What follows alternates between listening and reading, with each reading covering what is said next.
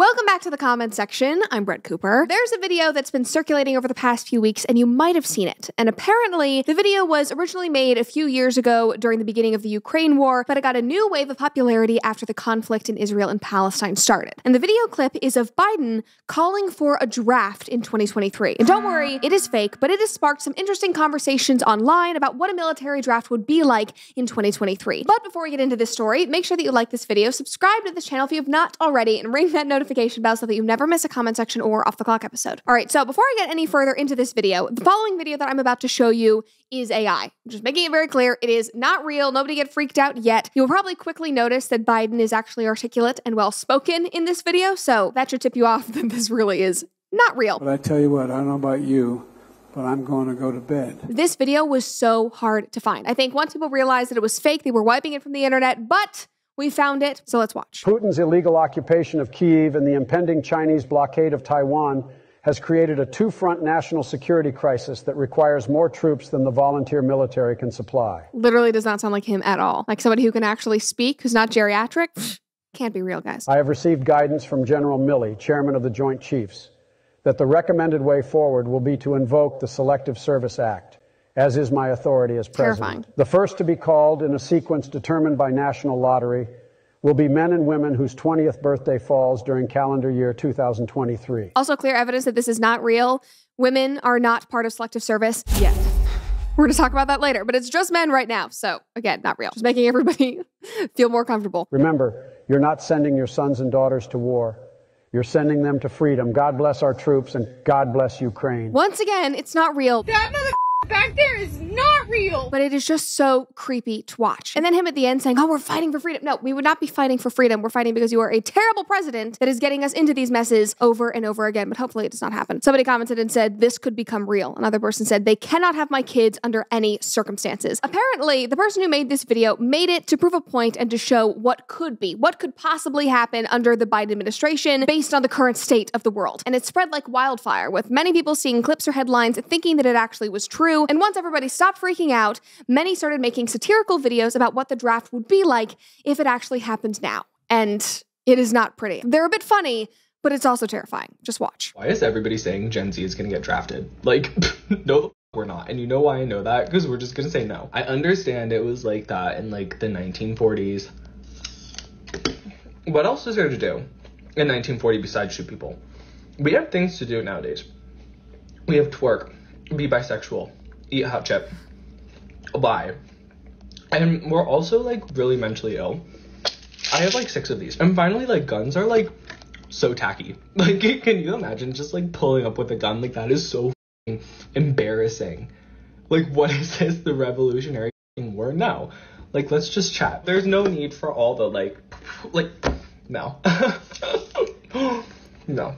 It's not gonna happen, don't worry. Now, obviously, this is a tad bit satirical, and he's kind of joking, but he's kind of not. My generation has no interest in doing this. They do not think it's a big deal whatsoever. They're just like, no, we wouldn't go. We wouldn't know what to do. Yeah, because you live a privileged life, because you have never had to think about that before. And also him just saying that he would not go and saying that in 1940 there was nothing better to do than go to war. I'm sorry, we live in the digital age now. You can hide all you want. The government can find you. They are literally listening to you 24/7. They will know where you are. They will find you. I don't know how I need to get this through your head. They do not care if you are hiding in your mother's basement.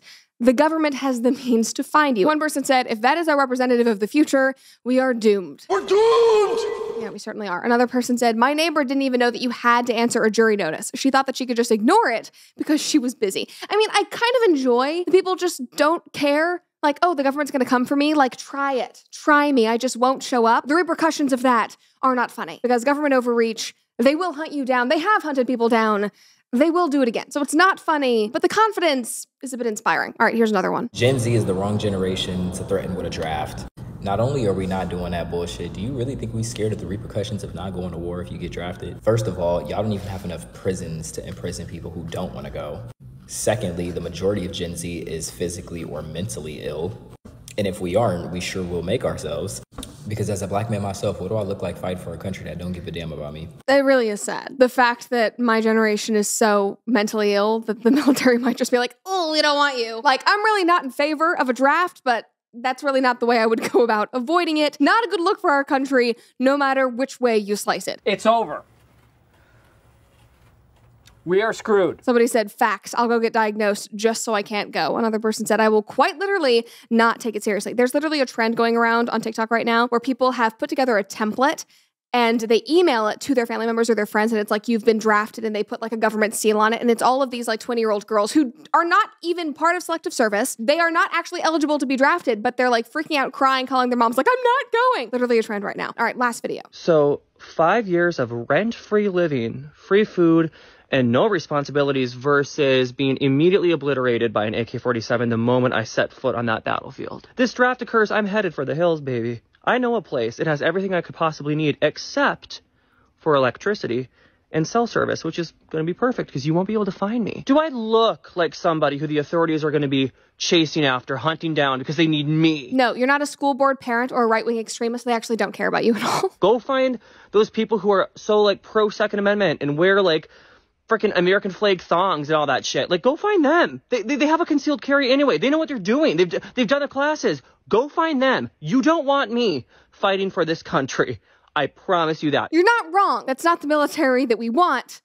But in 2023, guys, that's kind of what we're stuck with. We already know what the military is doing. We know what the troops look like. Things aren't great. And at least he's self-aware and being honest, I guess. But I really struggle to find this genuinely funny because at the same time, he's not joking. He does not take this seriously whatsoever. And this is something that we need to take seriously. We are so comfortable with this safe haven world that we have grown up in, that my generation can't even wrap their brain around the fact that this could happen again, and it could happen to them. Just out of curiosity, we could use the cards to buy gum, then immediately quit the army, right? You know, playing you off for chumps. It does not discriminate based on whether you are this or whether you are pro-Second Amendment and wear American flag thongs. It just doesn't. We do not know what real war is. We have watched various global conflicts take place far away from us, and we've been able to judge them, have takes on them, analyze them from a very privileged point of view. But normal, non-military Americans have never actually faced the consequences. We have never physically been involved. Somebody commented and said, the civilized world is so far detached from this concept and therefore soft, too soft. The draft would be horrible, but it would change the mindset of generations and bring them back to reality. That reminds me of that. It's not really a meme, but it's that picture that always circulates every couple of months where it's like, good men create good times create like soft men create bad times create good times. Like, we are in a bad times that need to create good men. Our young men should not have to die for our government's wars. You only need a draft when people are not driven to enlist, when they do not want to enlist themselves. And they aren't enlisting right now because we don't have anything that can unify us or that people want to fight for and lay down their life for. These days, Americans wouldn't actually be fighting for freedom.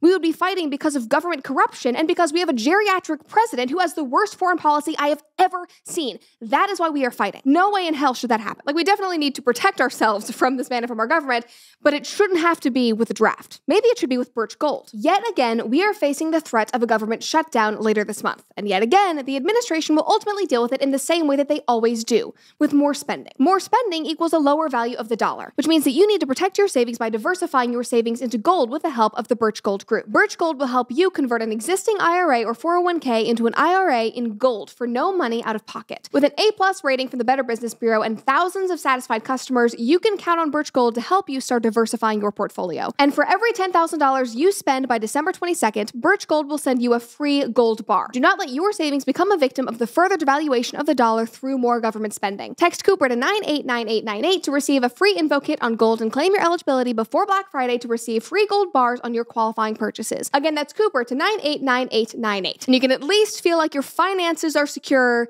even though the world is possibly going up in flames. Somebody else had a totally different opinion and said, agreed that all the pro-second A people should be the first to be drafted. They love their guns so much, they should get priority in the war queue.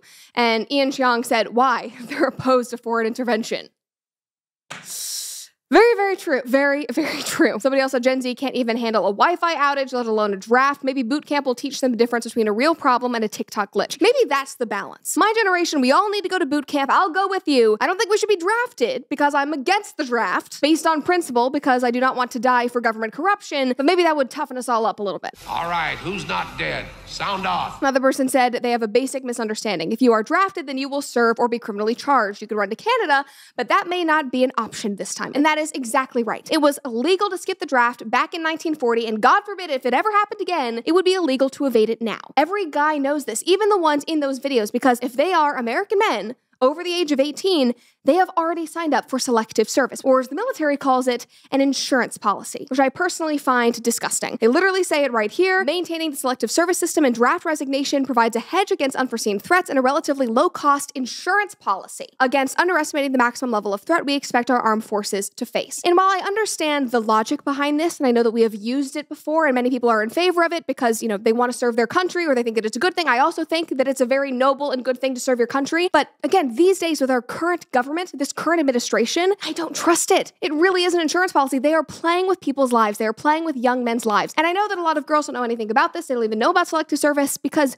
we haven't had to know about it. But every young man in your life does. And even though proposals have been thrown around to get women to be eligible for the draft and for selective service, none have stuck. And of course, that's not an issue that the feminists are getting upset about. I wonder why. Isn't it funny how the moment push comes to shove, women reject feminism when they actually have to work a 9-to-5, when they realize that the corporate world is not all it's cracked up to be? They're like, why did we actually fight for that? Like, why did we do that? Oh, we have to be drafted? Oh, I don't really want to do that.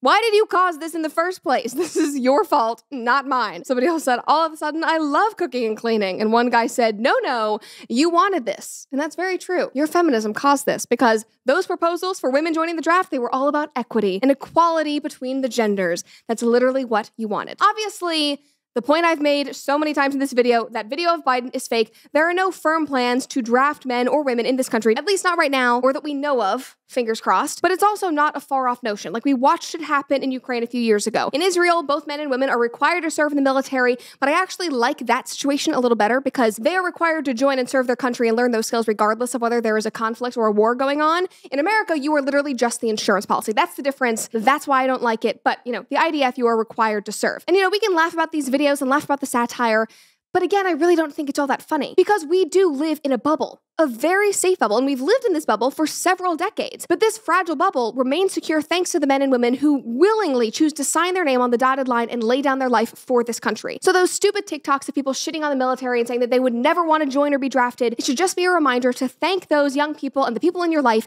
who have decided to serve in our military and decided to try and protect us and take this seriously. Because yes, we are currently still in our bubble, but it is a very fragile bubble, and it gets more and more fragile by the day thanks to our current government. This is not the time to be making jokes or dilly-dallying or turning a blind eye to where our country is going. This is the time to get prepared. I hope you enjoyed this episode of The Comment Section and that you maybe even learned something new. If you have not already, like this video, subscribe to this channel, and of course, ring that notification bell so that you never miss a Comment Section episode.